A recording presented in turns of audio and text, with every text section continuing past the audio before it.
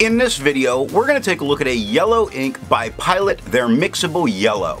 Now, as always, there's timestamps down below so you can skip around, but if you've got the time, I'd appreciate you checking out the entire video. Also, down in the description is a link to the yellow ink playlist, so if you wanted to see more of them, you could find that there. I'm an ink guy. Let's get into the first writing sample on 90 GSM Clairfontain. My nose has been itching like crazy and I forgot my line for that reason. No bleeding, no ghosting. Here's the surprise. It is much more readable than I was really expecting. We get no feather, spread, halo, sheen. We get shading in the stub, shading in the extra fine, shading in the medium. Absolutely fantastic looking, all the same tone, very bright, not a full page thing, but very nice. Extra fine took 12 seconds to dry, medium 16. Scrubby for both shows some color variation. We're getting tons of it in the writing. The smear test you could not recover if you smeared while you were writing. To have a range of experience with this ink, all of the writing samples are done with a Jinhao 159 with a 1.1 stub, a Jinhao X450 with a medium, and a Jinhao X750 with an extra fine. Then a Pelican P200 with a medium nib was inked up, used for a day, and used to take the notes for this video. The next writing sample is done on 52 GSM Tomoe River. No bleeding, no ghosting. Look at how nice and readable that is. I was dumbfounded after I was done with this. We have no feather, spread, halo sheen. We get nice shading in the stub, nice shading in the extra fine, nice shading in the medium. Absolutely gorgeous. The stub is a bit darker than the extra fine and medium, which are about the same tone.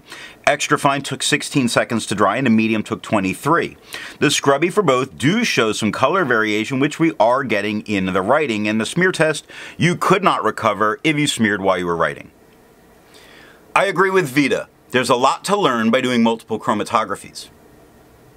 The one on the left is done the way it's supposed to be done. A line of ink is put down and then it's put in the water for 10 to 15 seconds. And we see a great prime yellow, which for this being a mixable yellow makes it perfect. Now it flees from the water.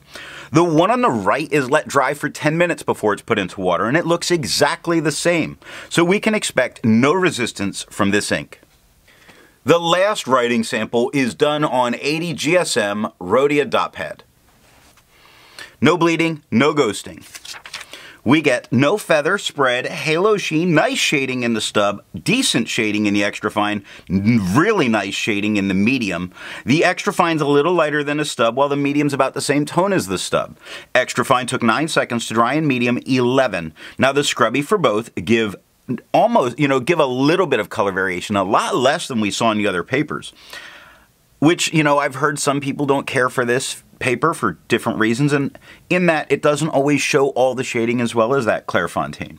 We do get shading in both the writings, and the smear test you could not recover if you smeared while you were writing.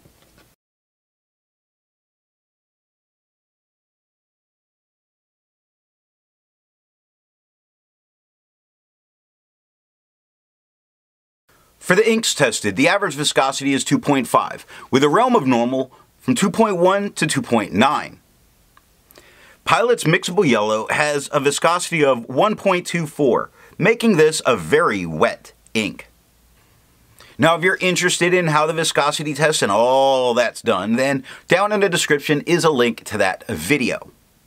For the inks tested, the average dry time was 17 seconds, with the realm of normal being from 13 to 21 seconds. Pilot's Mixable Yellow has an average dry time of 15 seconds, so it's normal. Now, instead of finding inks that look like Pilot's Mixable Yellow, I'd prefer to find an ink that complements its color on the page. I decided to go with a great blue ink by Krishna, their Winter. Now, if you'd prefer a different complement color, then down in the description are links to those playlists. So what do I think of Pilot's Mixable Yellow? I had low expectations, so I only did the 3 writing samples. I was wrong. It's a very usable yellow. I am shocked, judging by the swab, because I didn't think by the swab it would be usable. Plus, yellow is an essential mixing color, so this is a great prime for mixing.